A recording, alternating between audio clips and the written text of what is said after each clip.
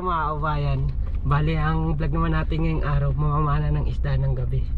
Kasama si Kuya Anthony. Papunta na tayo ngayon sa bahay nila. Tara!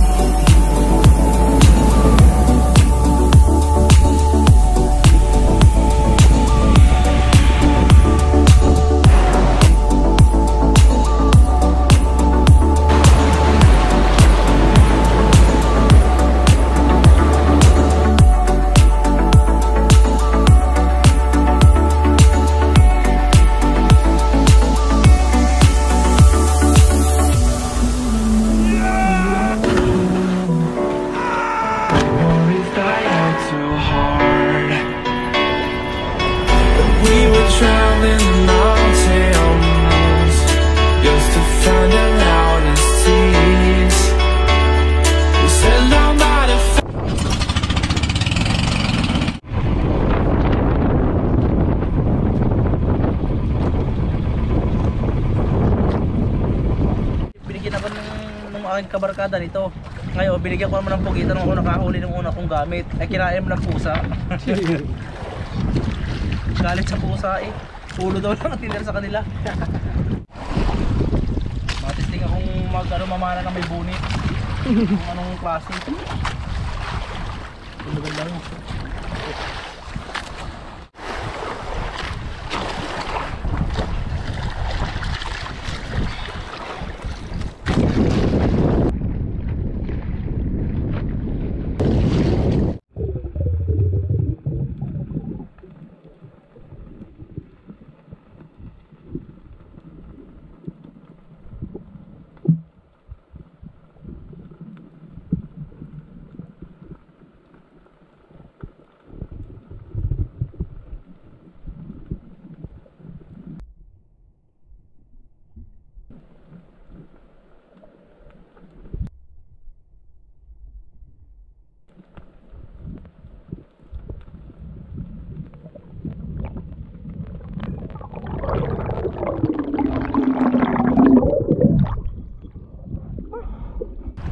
Yan, unang huli ni Kuya Anthony, mga kababayan, pugita. Nakaraman naman na eh. Tatagalin natin ang hipin para hindi tayo madisgrasya. Ang laki. Sigurado may pangulutan na tayo mamaya.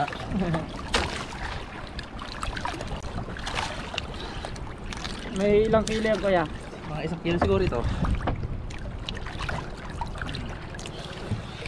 Wala makakatakot yung ngipin. Kaya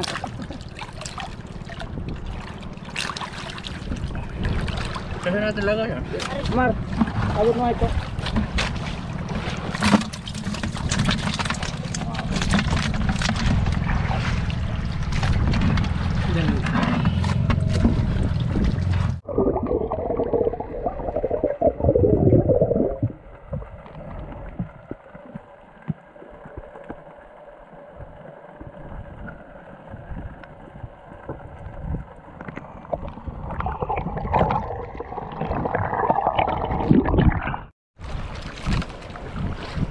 Pugita ulit, Kuya.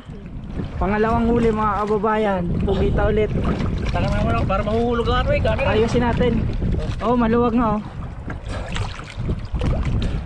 May siguro itong 1 kilo. 1 kilo kalahati. Ang laki nga. Yun, pangalawang huli.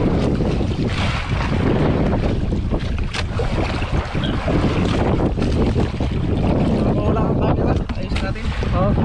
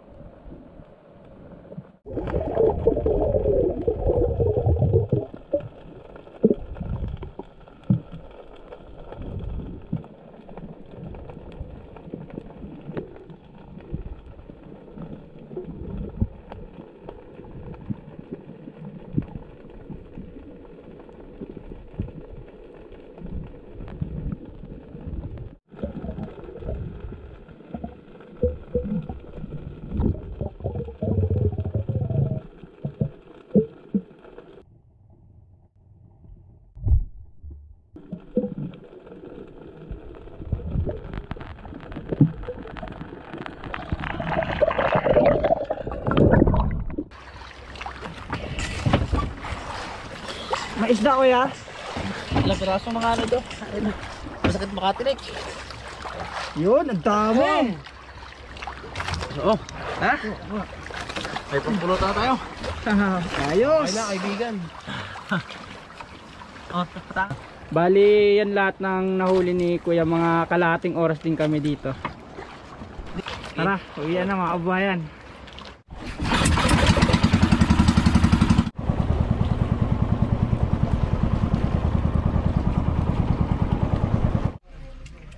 Anong inaalis din kuya, yung bituka yan? Ah, yan yung bituka niya. Ayan lang yung inaalis din, tapos okay na yan, no?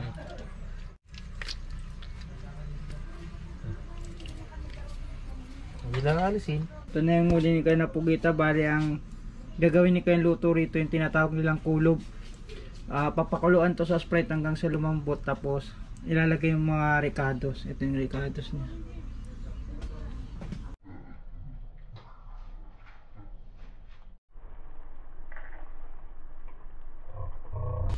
Ito yung yum yum yum. Yan ang pugitang ilawin.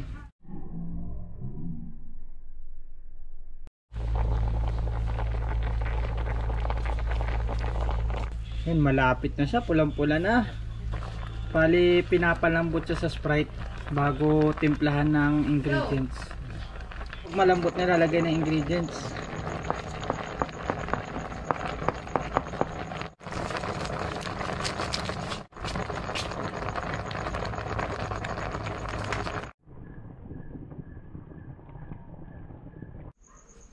Kinulog na pugita.